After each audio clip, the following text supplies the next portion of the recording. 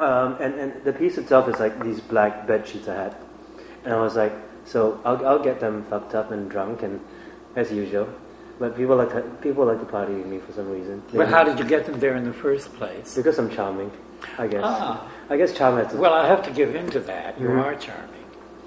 I hope I'm charming. You are. I hope I'm charming, and You are. And we get drunk, and I say, I have these black sheets. Let's make some art. Would you like to come on them and stuff? And so there are these pieces that are quite big. They're about maybe like 12 feet by 6 feet. And once they're framed up, they're almost like these giant black sheets, because when they get framed up, they like almost become giant black mirrors. And they come on them, I come on them. It's like I always say, like, let's pretend to be like schoolboys. Let's just each other off. And the good old schoolboy come thing. The good schoolboy come thing. Yeah. And they do many people come on the same sheet? I've done no. It's always one person per sheet, and I always call them M plus T, and T is for Terence, and then M is always the secret first initial, and the date that we came on them. So then you see these black sheets, and they're really quite subtle. You see like just very very faint things. It's the only. It really is the only like. It is subtle. It is subtle because it's really when you come on when you have white sheets, even when you come on them, they're like these very little yellow spots. They're not like brown orange spots. I was on the subway wearing a black overcoat, and a guy came on me. A guy came on you on the subway? Yeah, it was very packed, yeah. You know, and he was staring me right in the eye, and he shot on me, but I didn't know it. Yeah. Did you like that? Yeah, except I was on my way to a meeting. Right, but, you know, fuck it, what's more important? Right. So, it never came out of the coat. Right. You never saw the marks.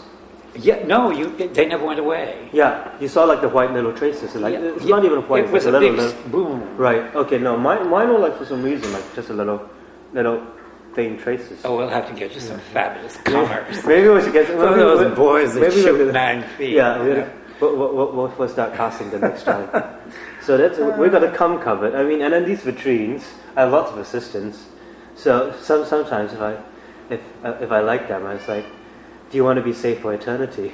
Do you want to be immortalized for eternity? You should just come on one of these objects here, my vitrines. Oh. What happened? Maybe you got excited. If we lose everything, the video is still running too.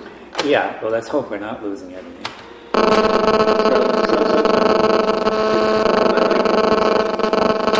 How bizarre.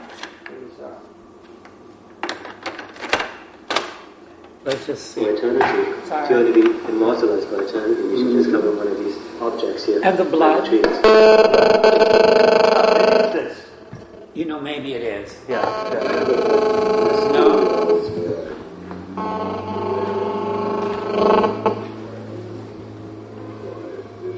No? Is it it?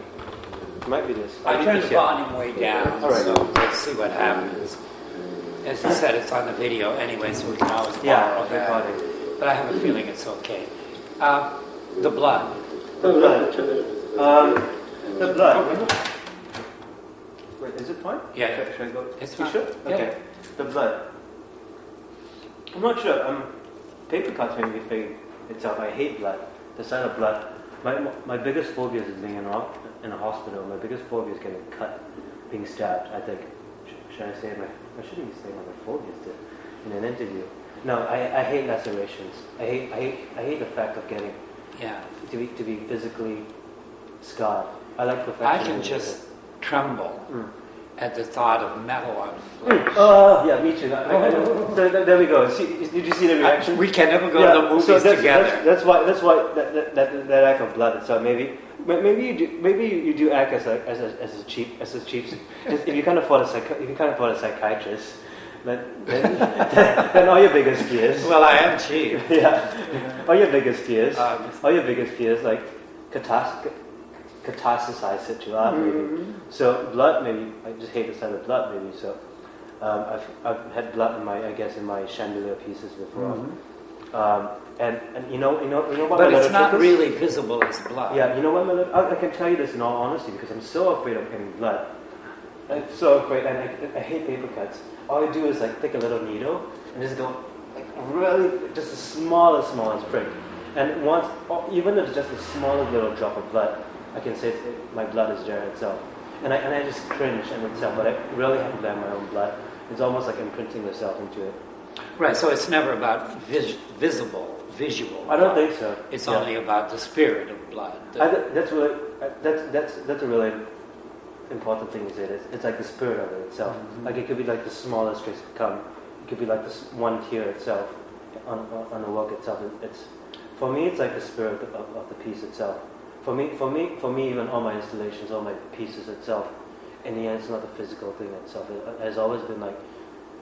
It's always been like whether the spirit. It's if I've gave birth to a spirit. Mm-hmm. Am I being philosophical? Am I being too much? For me, it's I've gave birth to a spirit, a soul itself that's gonna touch someone, and I don't do well. It's not a selfish reason.